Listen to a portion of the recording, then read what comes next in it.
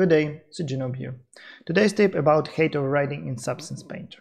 For example, we want to add this type of flat stomach about this skin pattern. Let's try to do it.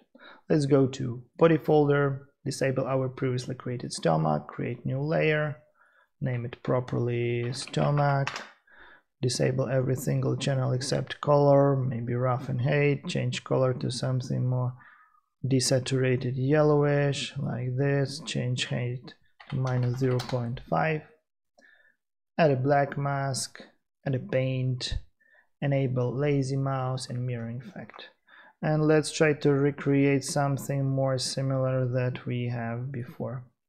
It shouldn't be so accurate because this is only for example, something like this one. So as you could see, the overall shape, or if to be more precise, the height normals of stomach is actually pushed inward, but the pattern of the skin stays on its place. What if you want to override this pattern with flat area, exactly like in previous case? So without pattern and with pattern. Let's try to do it. On the right of every layer/folder, blending mode is located. This is actually the type of how layers will be mixed together, in case you don't know it.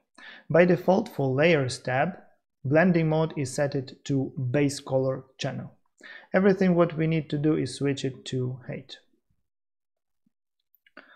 As you could see, after switching to height, the blend mode for it was changed to linear dodge. It's actually the default one for every height channel, and if we will switch it to normal, everything became flat, exactly as we need. Let's try to add some interesting pattern instead boring flat area. So let's add some maybe filter for more bluish edges, like with blur, without blur, with blur. And let's, for pattern, add a fill effect, pick some random pattern, for example this one, switch to planar projection, decrease scale, increase to 5, and for correct population let's create the same folder, add a black mask, Ctrl C, paste over here, and put it over here.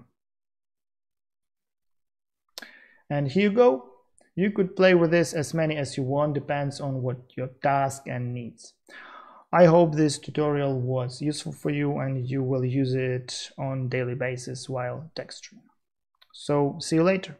Bye.